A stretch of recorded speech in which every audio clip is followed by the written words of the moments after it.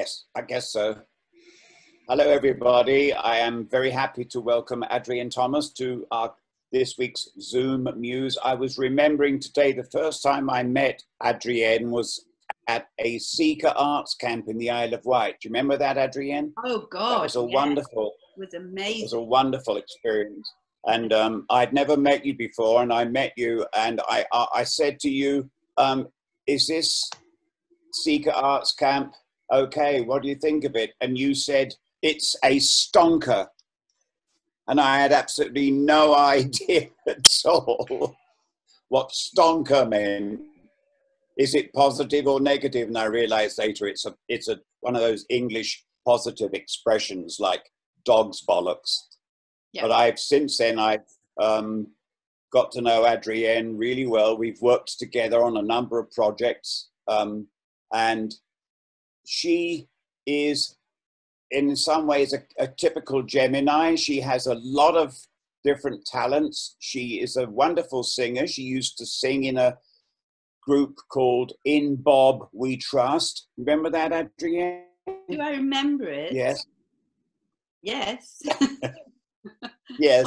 In Bob We Trust, which was a bunch of super people singing Bob Dylan songs. She's also a very good artist, and she was doing a lot of wonderful art in Lewis until they closed her gallery or the place where she did them.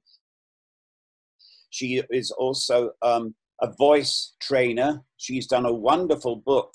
She's actually made some genuine discoveries about the voice and about personal growth. And what's the book called, Adrienne? Unleash Your Voice. Unleash Your Voice, yes. Plus, she helps people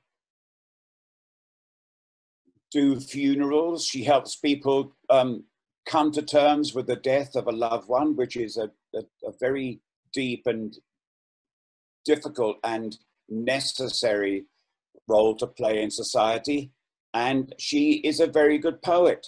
I think that's pretty well all I can think of, but there may be one or two other things, but she is quite a lady. And one of the things that I love about her is that she does this English thing of talking in different accents.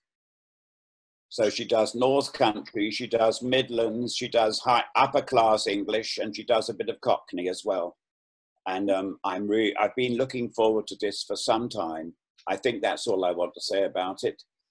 And I now pass it over to Adrienne Thomas. Thank you, Emmanuel. No pressure. Get my glasses on. I'm going to start with the song. It's very cultured. It was written 20 years ago, but it's still relevant. And it's called A Woman of a Certain Age, and it's a celebration of the older woman. So I'm going to try and sing it with no accompaniment. I am a woman in my later years, with all the usual self-doubts and fears. I am a woman of a certain age, yet here I'm strutting my stuff on the stage. Yes, sisters, we must be courageous, dance on tables, be outrageous, put our mark upon the page.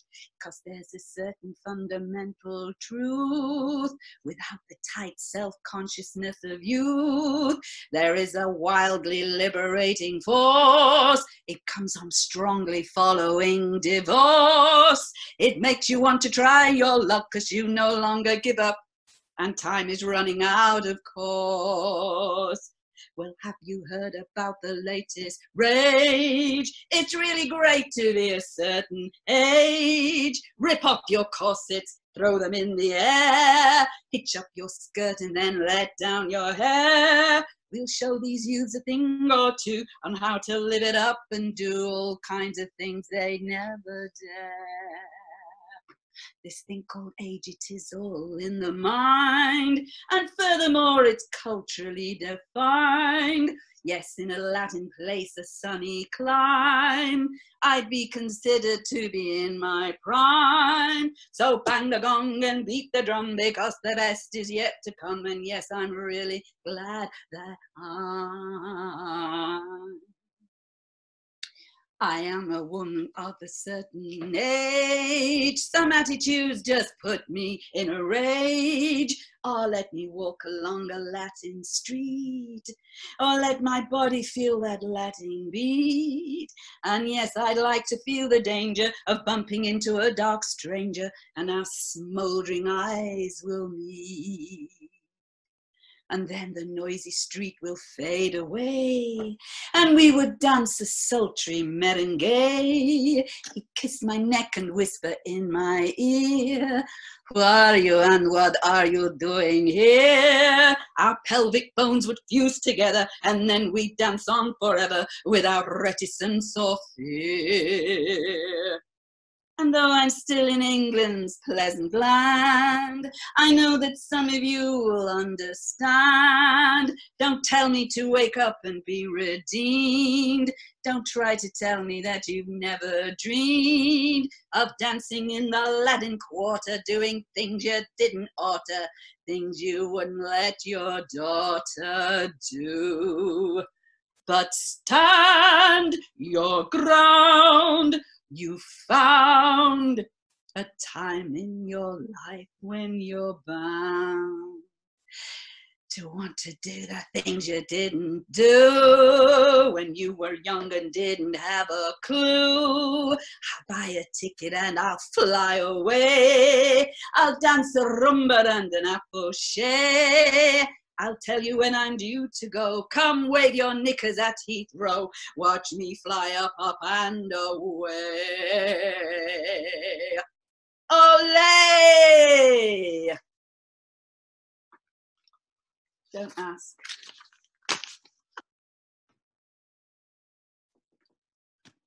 I'm 20 years older than when I was.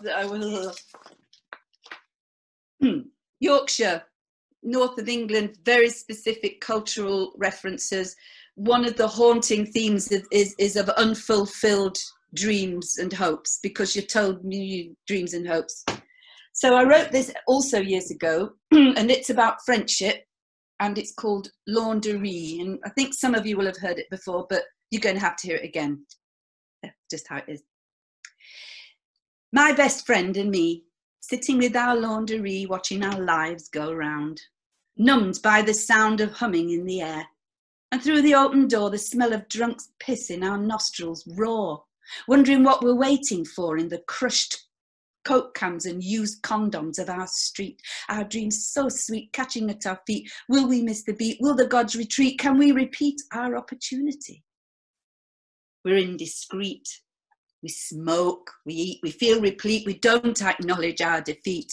There, amidst the steam and heat, sticking to a plastic seat, we read a magazine and cheat our destiny.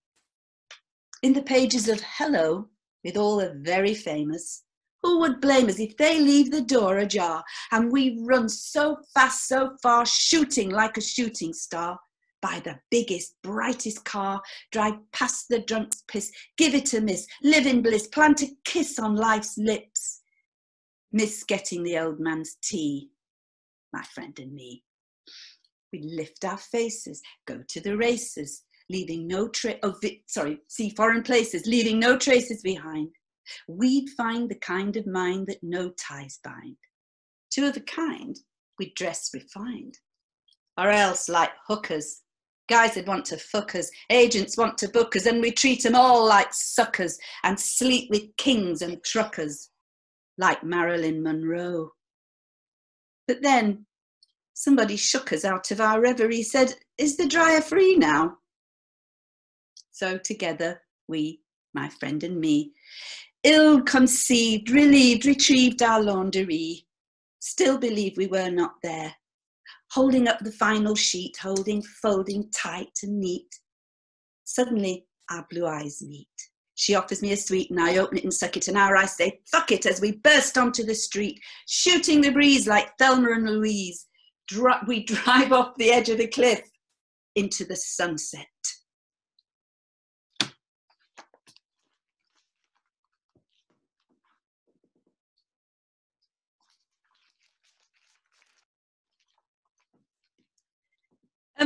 This poem contains a sort of attempt at language. You know, when you're so you can't quite get your words out, and sort of funny words come out.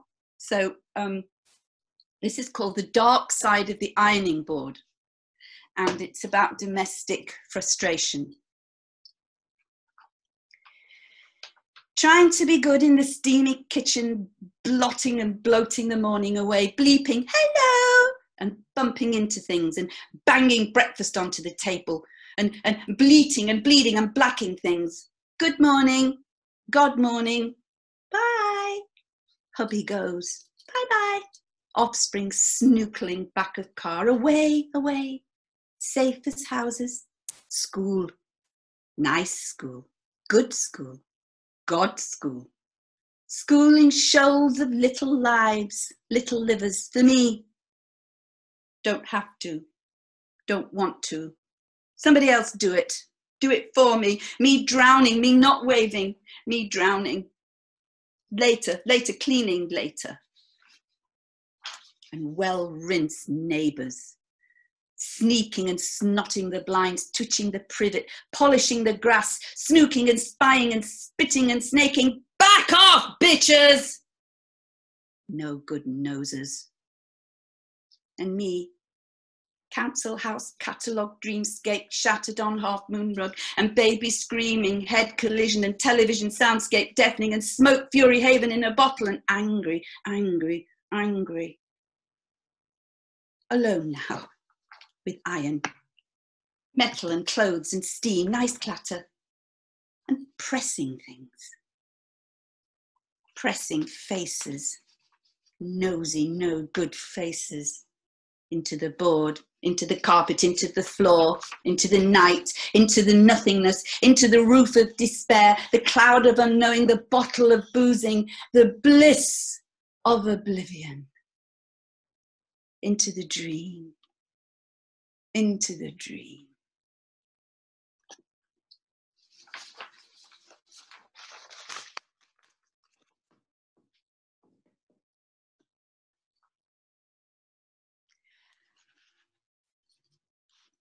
I'm going to try an experiment on you all now. So if you all feel a bit furry, like what do you call those, guinea pigs, try and sort of transcend it if you can. I've often wondered if my songs would work as spoken poetry. So I'm going to try it out on you now. And this is a song called Scarlet and Black, and it came from a show originally called Speaking in Tongues. And it's just the personification of different women. I don't know where they came from.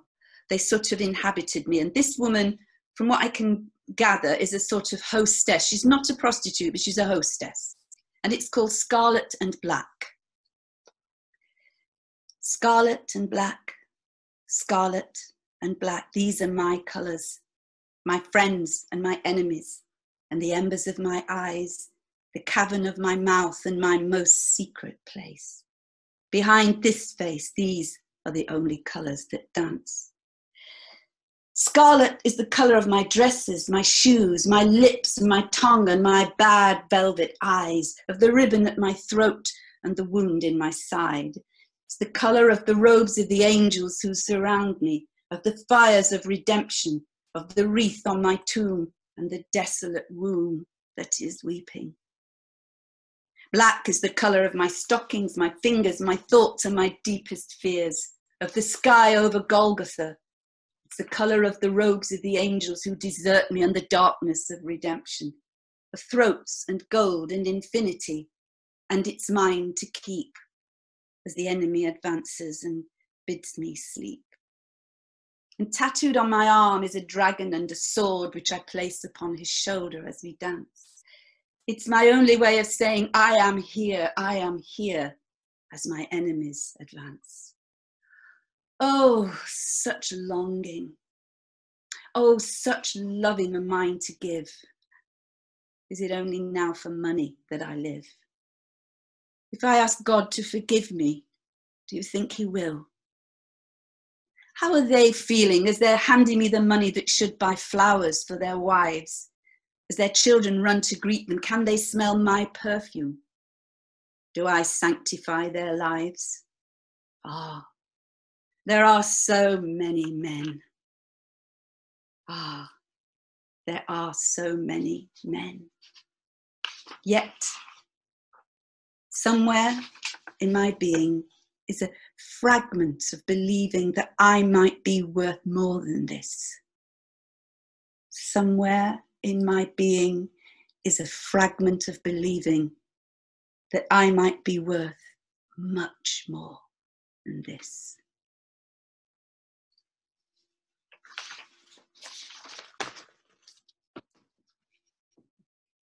It was very strange without the music. I think I'll do a comedy after that. And going back up north, properly up north now. And I think this is a man's voice, but I'm not really sure. And it's called a quiet drinky with my friends. But we've all been there, I think, in our youth. Have had a few drinks. Methinks I'm a bit pissed. And for you in America, that means drunk, not angry. Methinks I'm a bit pissed. Just then, I totally missed my footing and fell over on the floor. And what's more, when they picked me up and sat me down and said, "Don't have no more." Well, I tried to say thank you, but it came out yank through. And I'm silly Rory, I'm a bore.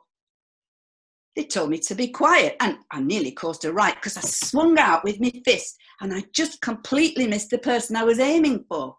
And I hit a complete stranger. Well, put us all in danger because this bloke was about 6'4". He said, "Here, what's your game? Would you like some of the same?"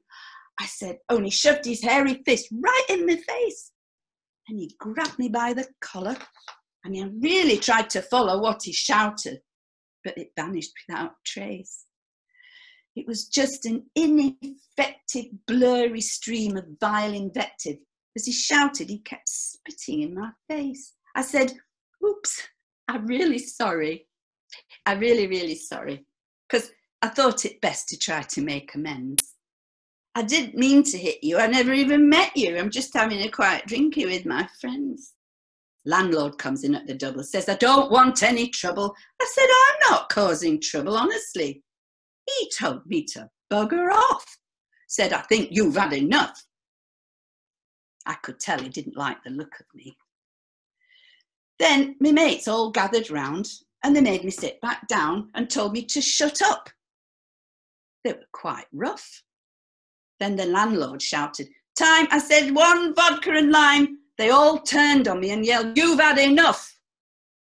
Then I felt a bit uneasy because I really felt quite queasy and I said, "I think I'm going to be sick." Someone shouted, "Get him out!" There was some rushing about and they bundled me outside here double quick, the streets whizzing round and round. Sorry. So I think I'll just lie down. Somehow, this is how my evenings always end. But it's really rather pleasant, lying here on this cool pavement after having a quiet drinky with my friends.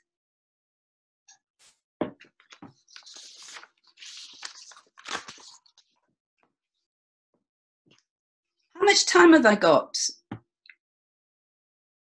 Okay. I'll just carry on in the comic vein because it's a quickie.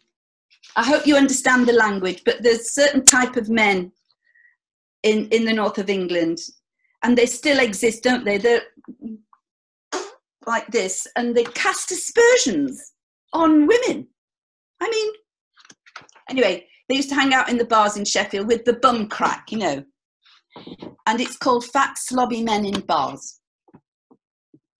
I hate those fat, slobby men in bars, showing belly, showing arse, laughing, farting, belching, squelching their way to the loos. No taboos after 30 pints of beer. They leer and they sneer at us older women, call us queer because we haven't got a fella, call us fat old nags, old bags, old slags.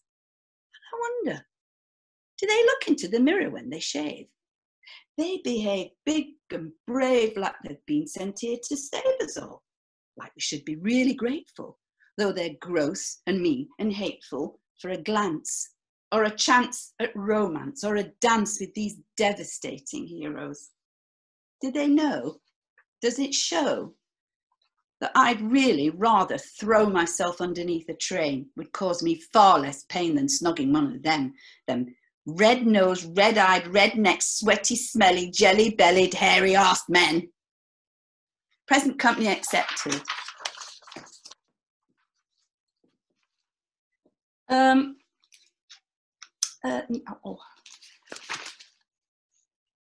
do another song as a poem. I'm just picking them at random now. I don't know what this is about, but it's called The Stranger. My father is a long dead sailor resting on the bottom of the deep, and my sister hides behind convent walls. My mother moves so slowly, only wishing to lay down and sleep, and my brother has no words to say, and never speaks at all. In my house are many birds and fishes, all longing to be free, and the pages in my books are fading, though they still speak to me. In my room are tricks and shadows from a candle burning low, and painted on the angry ceiling are all the words I know.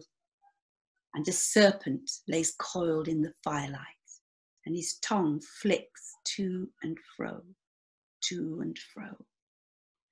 My hand moves across the page, and I listen in the silence for a shifting in the wind outside my darkened window that tells me he's coming, with his wolf's eyes and his snake's throat, and his hands like a raven, and his shark's fin arms, and his back like black water.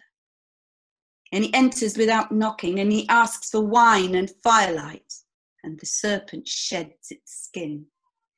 Like my father and my mother, like my sister and my brother, who are trapped in their own silence, I am surrounded by words. I am their wretched prisoner. Then the stranger smiles like razors, and the serpent shrinks and dies. I'm asking him a question which he answers with his eyes. My name is Fear. Yet I make him warm and welcome, and the ghosts gather round and smile, and my family breathes. They are awaiting, awaiting, awaiting my release. And I long for the world beyond words, where I will fear no evil, for thou art with me.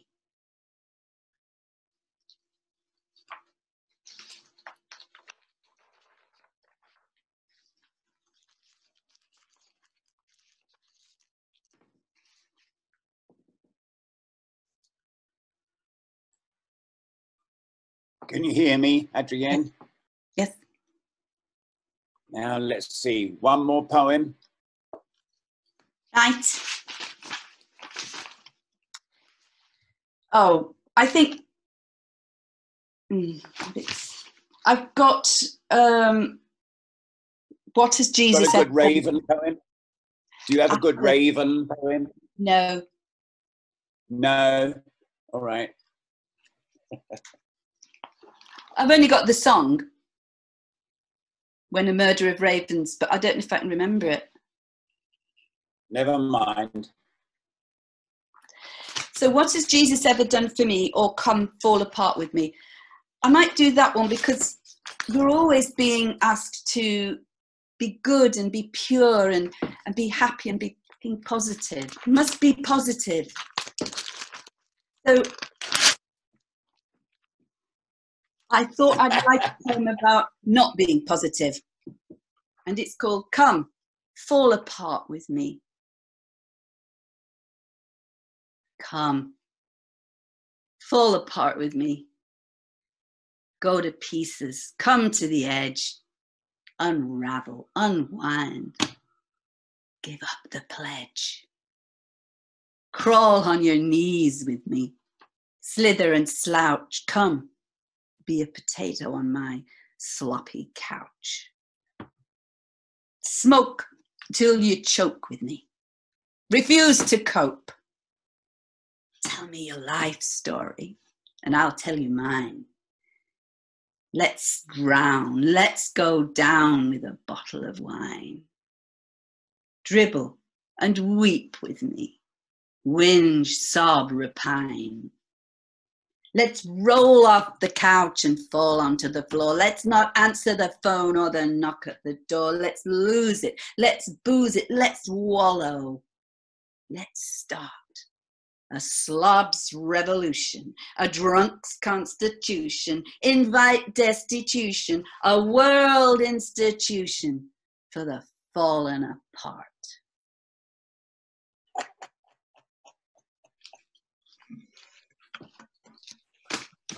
I haven't had a drink for a week either.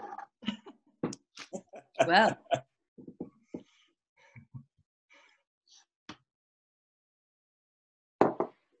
That's it. Well, yeah, if you Lucida. She's finished. Yeah. Lucida. Yes, you can. Yeah. Yes, well, open your mic. You wanted me to finish, yes? Adrienne, just want to tell you that was an absolutely wonderful reading. Wonderful. I Wonderful. totally enjoyed everything. Thank you. You are way beyond beige. Agreed. No, not going to do that. Yeah, Love your sense of humor. yes. Thank you. Yes. I love your sense of real. Thank you. I love that. Yeah. That Love was the such a treat. If It you was can such a raise treat. your hands, then we can see who would like to say something, yeah? Okay, Maya and Helena. Helena first. That was such a treat. It was Thank so rich, and it was just marvelous. Thank you. Thank you. Maya, I then just Laura. love your presentation, and I especially love the first one. I think musical theatre, I could just see it on Broadway in some huge show yeah. with a character, you know. I mean, seriously, it was like on point there. And all your presentation is beyond expectation. Wonderful, wonderful. Thank you, Maya. And it's Presentation, enunciation, stress, pauses, the whole lot, you know, wonderful. thank you. And it's lovely to see you. I had such a great time with Maya over in Burbank. Are you still in Burbank? Yes. Yeah. I liked it there. I thought it was lovely. Stop it. We'll talk after if you like, if you have a few Yeah, moments. great. Well, if they let us stay on. Laura. Absolutely loved your poetry. Just on the page, it would be stunning and wonderful, but your presentation just takes it into a whole other stratosphere. It's like, you know, you exude, you have no kind of restraint. It just makes everything alive, makes everything so, thank you. Thank you. Well, you know, Laura, many years ago, I submitted some of those early poems about the fat men and things to a publisher, and he said, he did me a favor, he said, this is performance poetry. On the page, it's puerile and infantile. So I thought, okay.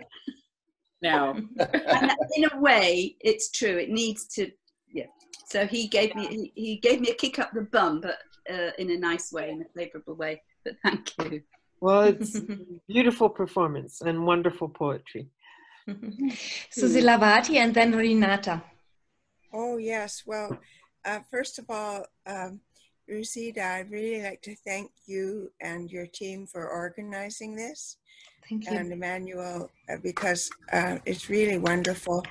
Yeah, thank you for doing this. And also, you referenced the first time you met Emmanuel, Adrienne, and it was in the Isle of Wight. Yeah. And that's when you introduced me as a singer to Peter Truman. So we went, right. yeah, so we went off to the chapel at the camp, the school camp. And we have a Subud brother here in Vancouver who's in a care home now, but Robert Jordan, who went to that school actually, that on the Isle of Wight as a boy. He was English. But anyway, the following year I came back. Well, I was living in England for 7 years at the time, but I'd gone back to visit my dad in North America, and Peter and I did a concert at the Key in the Isle of Wight, and I stayed with the Trumans, and today is their daughter's birthday, is what I know. Sorry. Yeah, I don't know if any of them are still alive. I don't know. I've lost touch with them. Ruth is, because I did I'm in touch with Ruth now, who's very happily married with 2 daughters, and I did a voice workshop at the College of the University of Performing Arts, which is where she teaches. Well, I'd like to, I'll connect with you privately to get her email because it's her birthday today. Yeah, that's right. Ruth Moore, she's called now. Yeah. And then the other thing is regarding your work, Adrienne, I really appreciate the clarity of voice and the projection. It's so easy to be able to, I'm getting other noises here. So easy to be able to appreciate your presentation without having to work hard to hear your voice. The clarity and everything is really lovely. Thank you. Thank you.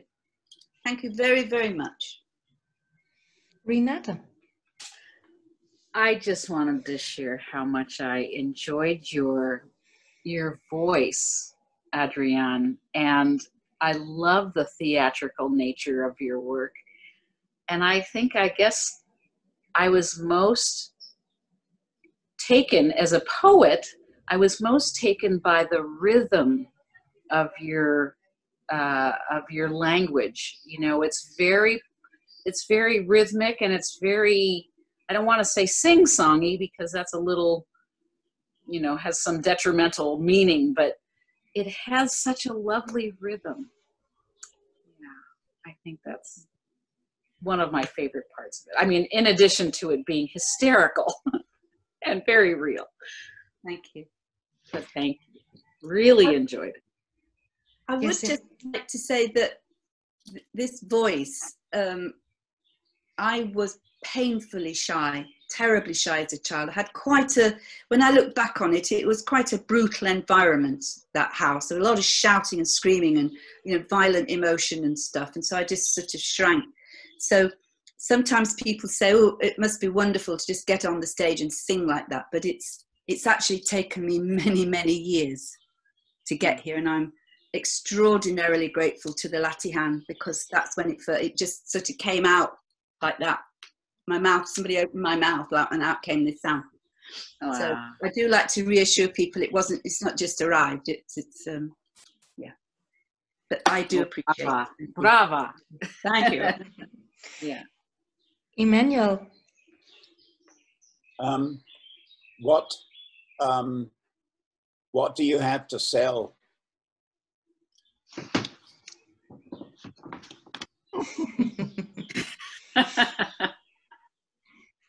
Never thought of that. I'm not good at marketing. Here is my book. Yeah. And it's beautifully illustrated. And it's full of all the voice exercises that I've sort of developed over the years. So to take your voice from, you know, whatever it is to wherever it can go by resonating it in the chakra centers. And direct, you know, sending it to. Can you hold the book closer to the camera? I didn't see it. Yes, and we will. Can you see it? I can't see what you can see. Yes. Now. Can we get it on I have a copy of it. I personally recommend it. Sorry, Maya. Can we get it on Amazon? No, I don't want to trade with Amazon. Right. I think that.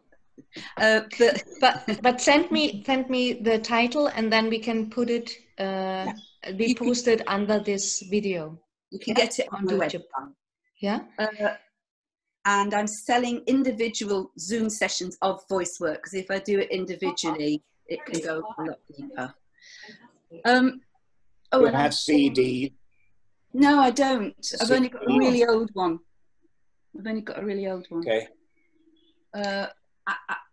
And I've also got some collages. Hang on. Sorry. Ah, look. They're Adrienne's, they're not mine. Oh, great. Thank you, Diana. I haven't got all of them, I've just got some. Thank you. Oh. That. Wow. Oh my Wow. Those are delightful. Thank Those you. are awesome. Wow. Meet my manager. So their photo, and I did them because so much of my work is so heavy and dark. A lot. I mean, I read you the lighter stuff, but some of the songs can go really quite dark, and you know, dealing with funerals. So sometimes it's just nice to do something very light, because I've done heavyweight paintings of, you know, Mary Magdalene and Joan of Arc, and got right into all that female iconography. Wow. So it's just a really nice balance to come home and just cut cards up and make fun faces. They're supposed to make you smile. Adrienne, and you crazy collage, but I can give Rosita all the info. yes, and then we can post it. Adrienne, you started to share with us how the process was in the Latian when your voice came up.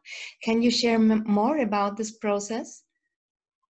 I'll try. I mean, I when I was a kid, I used to escape upstairs, as many people did, from this sort of brutal. I've written a poem about it, but I won't read it now. Like many people, I just sing with the hairbrush. Not that I know I was a rock star, and that was my way out of this turgid. Anyway, we won't go there. Place. So when this suddenly, it was literally like someone. I pulled my mouth open and this sound came out. Well, it terrified me. I think that's what's important to know. And for other people, sometimes we can be really scared of our own thing, our own power, if you like. So it was years and years. And then I thought, well, I'll go and have singing lessons and train it. And it was whilst I was having the singing lessons that I realized you can't just train a voice, la, la, la, la, la, if the stuff underneath that's not resolved, because it cracks. And I very quickly made the connection between emotion and singing, and that's why we love singing and stuff. So I had a great teacher, and I would say, I feel like crying, and she'd say, well, cry then, but you'll still have to pay me. She was great. I've forgotten her name. You remember her, don't you? Rihanna went to her for a while. And so I thought there's something in this then about the voice and emotion and stuff. So there wasn't any training really, and I went, well, there was one lot of training, but the guy ran off with all the money. So what happened was, David Anderson, the late great David Anderson, had this studio out in the countryside, and I went out there day after day after day, and I just kind of didn't receive in that way, but sort of said to my voice, what do you want to do? What exercises do you want to do? And so I started just following and realized it was taking me in all these different places in my body. And I thought, oh, these are the chakras, aren't they? We don't do chakras in Yorkshire. So I started studying about all of that. And it just went on, and it was terrifying. I didn't know what the hell was happening. And being made to sing really big, low notes, it was very challenging, because as women generally, we're told we go up in general, and a lot of women I work with are really reluctant to sing very low notes. They say, oh, I sound like a man. But why that's designated to gender, I don't know. So eventually I thought, right, well, I better start writing this down. So I did, and then I started using it in my practice, and it's just sort of developed on from there. And then I found if I listened to other people's voices when we were in a duo, I could pick up information. It's extraordinary. I've got no idea why it works. Don't ask. I've not a clue. So I think the most obvious one was a woman I was working with, and she made the sound, and I kept seeing this little boy in a coat with frayed cuffs, and no, didn't mean anything to her. No idea what you're talking about. No, rubbish. So I thought, oh God, I've boo-booed here. And then I suddenly heard the word twin, and I said, do you have a twin? And it was like an atom bomb went off. And she went, oh my God. She had a twin brother who she felt had stood between her and her parents and got all the love and all the attention. So she was sitting on this sort of rage and rejection that she didn't even know was there, because you're not allowed to dislike your brother, are you, and want to kill them. Shove it down. So what it does is it seems to go into places that bypasses the mind. I mean, she wouldn't have come to me and said, I think I hate my twin brother, ever. It's sort of so it's all a bit mysterious, really, but I just go with it as long as it's there, and if it goes away, it goes away. It's a very long answer, sorry. Yeah, no, it was. Thank you for sharing. It's a good share. Thank you. Can I ask who the next week's poet is? I'm not sure. Is it Stefan Friedman, maybe? Stefan Friedman. Yeah, but I'm not sure. I have to look. I don't know. I think it's Stefan Friedman. Yeah. Great. Okay. I think that's it. Wonderful. Thank you. Thank you. Thank you so much, all of you, for coming. I'm so grateful.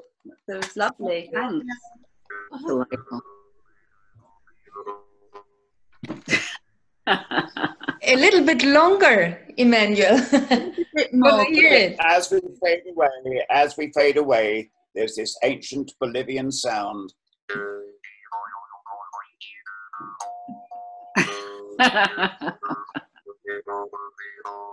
Adrienne, I'd like you to improvise a song as I do this, please. Okay.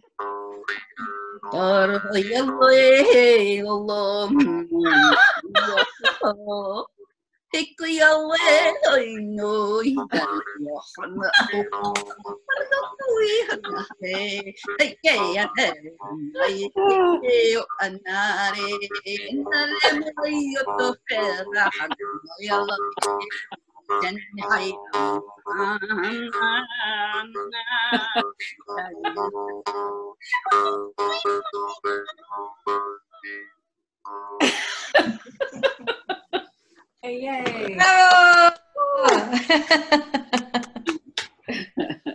Bye, everyone.